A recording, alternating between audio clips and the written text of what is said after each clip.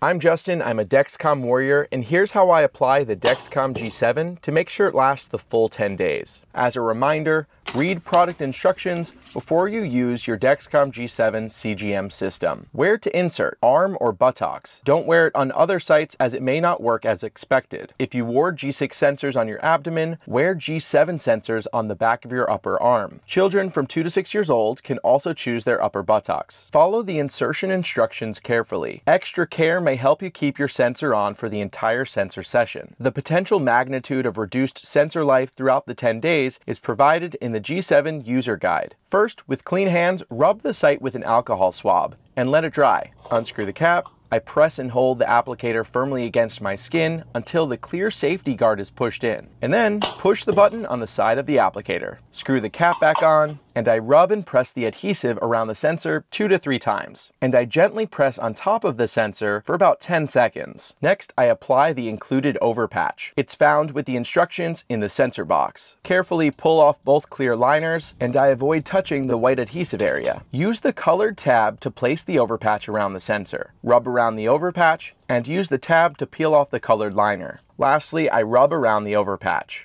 Be sure to avoid getting the adhesive patch wet for at least 12 hours after application.